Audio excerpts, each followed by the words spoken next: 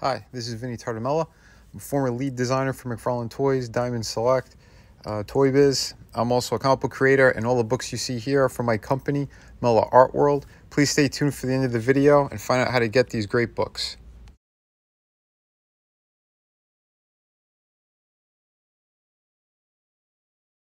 So today I have the companion piece for the Soundwave figure. This is Blaster from the Kingdom line. He also comes with the character called Eject, which is his cassette player. And so this is the Autobot version of Soundwave for those unfamiliar with Transformers. But yeah, this is a pretty cool figure. The packaging is pretty nice. Again, the way that they've been doing the Kingdom line, like they have nice artwork on it. I just want that window to be bigger so you could see more of the figure. Because that's the one thing I think that's hurting this line. And it looks like Hasbro and a few other companies are starting to go down this direction of giving you like really small windows. And they're even starting to remove that clear plastic that's over the front of the figure. I don't know why they're doing that. It kind of makes no sense. But yeah, it is what it is. So here is Blaster standing straight up and down out of the box. I did put his his blaster in his hand. And yeah, just to give you a good look at the figure. And again, most of the figures in this line, they do have a fantastic aesthetic that's very similar to the G1 style. And that's, I think, one of the major reasons why these lines are flying off the shelves. The Siege line, the Earthrise, and now the Kingdom line. Because they're getting more accurate to what us collectors are actually looking for. You know, proper looking characters that are, you know, similar to the cartoon and what we grew up with. But, you know, with today's technology, you get better articulation, beautiful transformations. So, yeah, this line is a win all around. And, yeah, again, this character was always cool looking. So I hope you guys dig this review. And much like Soundwave, he has a gimmick where you press the button below and, you know, you could eject the cassette. So, yeah, here is, well, his name is Eject. And, yeah, it is what it is. But they gave him clear kind of parts, which is interesting because, you know, the character is usually solid looking. But I thought it was pretty nice. So, yeah, I wanted to show you guys that. And yeah, here's a better look at the figure all around as well. Great detail.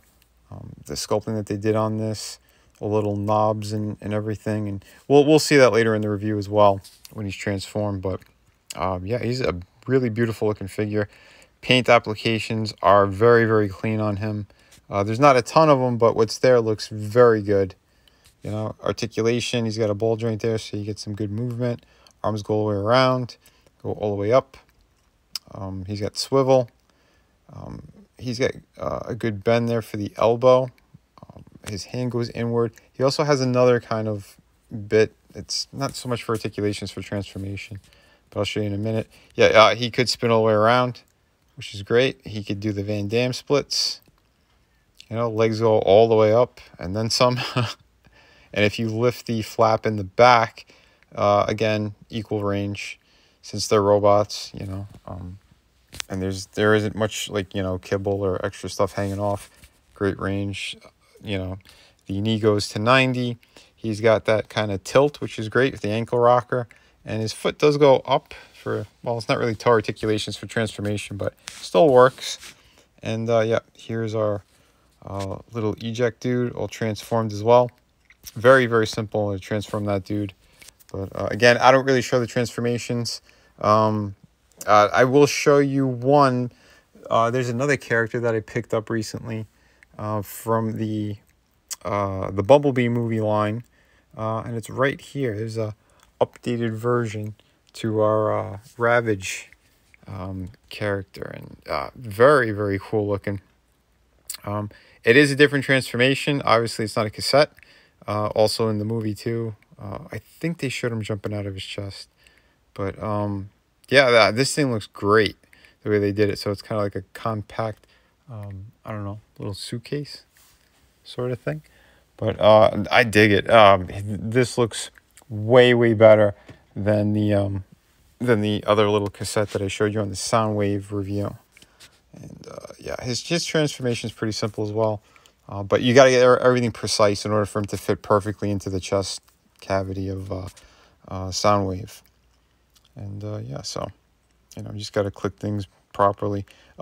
He does have the guns that go on the hind legs, but for transformation purposes, you actually got to take them off and put them on the tail in order to get them perfectly into Soundwave's chest. So yeah, you just pop those off, put them back on there. You know, kind of unfold everything. Well, you guys know how Transformers work. But again, just kind of showing you a quick look at them. And this design is fantastic. And it kind of feels more accurate to the, you know, to the G1 stuff. So, and he is bigger than the other one. So yeah, I definitely wanted to snatch this up. And I'm happy I did. There's only one in the store. And yeah, this thing is very cool looking. And I'll show you a comparison too with the Earthrise version of Soundwave. Well, the Ravage that came with him, rather. And yeah, and the jaw does go, it opens and closes as well. So yeah, this thing is beautiful. I highly recommend it. If you see him, yeah, go ahead and snatch him up. He will look great with your Earthrise or Kingdom figures. So there you have that. And yeah, you kind of see the size comparison with him in Eject as well. So yeah, very cool looking stuff. There you have it. So yeah, again, very good find. And here's Blaster all transformed to his giant boombox kind of form. And yeah, this thing is super clean looking. Like, look from the sides. I mean, there's nothing hanging off of it. Well, aside from his gun. But you could just, yeah, there's a little peg. You don't have to put it there, but there's an option if you like to store him that way. But yeah, this thing is beautiful. Transformation, there are some parts that it feels kind of tight, and to kind of put it in, it's not the smoothest, but once it's all together, it does look amazing. So yeah, because his hands kind of, the way that the legs fold up, his hands need some clearance, and because everything's so precise, it's a little tricky, but you finagle it and you can get it in just right. And yeah, this thing is spectacular. So, and again, I do recommend this figure if you see him. Here he is again on the rotating base with the Bumblebee version of Soundwave. I don't know, I like it. He's got a good look to him, that bulkiness. It works. So his transformation though, I don't like on that figure. Some kind of weird ship that's like crotch forward. I don't know, but robot mode looks fantastic. And again, with that Ravage, that's a perfect combination. And yeah, I think it looks really good. I still prefer the Soundwave that I reviewed from it's the Walmart exclusive, the Earthrise one that comes with Laserbeak and Ravage. Very cool figure. Again, big shout out to Tommy and the Guinea Pig Collective for hooking me up with that one. Yeah, just beautiful stuff. And yeah, here he is, speaking of which, with the Soundwave from, again, that line I just mentioned. So yeah, they are, again, just great companion pieces. And you can see the big difference, though, the way the transformation is on Soundwave.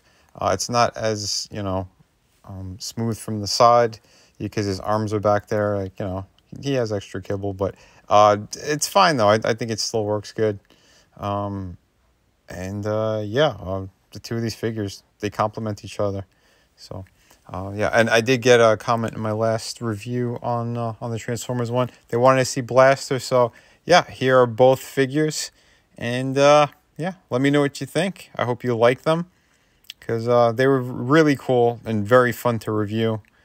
Oh yeah, and by the way, there you go. I wanted to show you guys, you know, the new Ravage, the one from the Bumblebee movie with this Soundwave and Laserbeak. I think they look really good. But also for size comparison too, if you wanted to see what Blaster looks like, you know, in his boombox mode next to Soundwave. And yes, I did put eject inside of Soundwave's chest. They do fit. You could swap out, and, you know, if you wanted to put any of the villains into Blaster's chest and vice versa, it can be done. They are the same exact size. But the Ravage, obviously, will not fit, that one that you see there on the floor, because it's a completely different line. But he does look amazing. So I hope you guys enjoy that. And here's a better look with the regular Ravage that came with Soundwave. Yeah, I think that's like night and day. You know, it's cool that they did that, but yeah, the newer one from the Bumblebee movie is way more accurate to the G1 stuff. And like I said, now it looks really good. It looks complete. So I'll probably keep this guy all folded up inside of Soundwave's chest and keep the other one out. Just like, yeah, the size difference is, you know, very big as well. But yeah, let me know what your thoughts are in the comments. Don't forget to like and subscribe if you haven't yet. And yeah, like I said, you could drop any kind of comments, you know, hopefully positive ones regarding the figures. I always try to keep it about the figures when I'm doing these reviews, not so much from where they're from. But yeah, I do prefer that these things do have the kind of G1 look. So again, 80s kid here. So, but yeah, I hope you guys enjoy this. Like I said, he was a bonus review in the middle of the Blaster one, because, you know, I pretty much got them the same day. And yeah, I thought they're pretty cool. And yeah, one more time, if you wanted a better look at the boombox version, I think this thing just looks really, really cool. You know, the sculpt work, the extra little details they put all over. That looks damn good.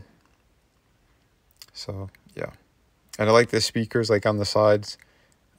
There's actually a flip around mode when you're transforming them, so that was also very cool. So yeah, wrapping up. This figure is awesome. I give him a thumbs up. Yeah, well, if you want to see more Transformers reviews, let me know. In the meantime, remember, be kind to one another, but kick ass while you create. Hi, this is Vinnieart, and we have Through the Woods hardcover book written by Frankie Tartamella.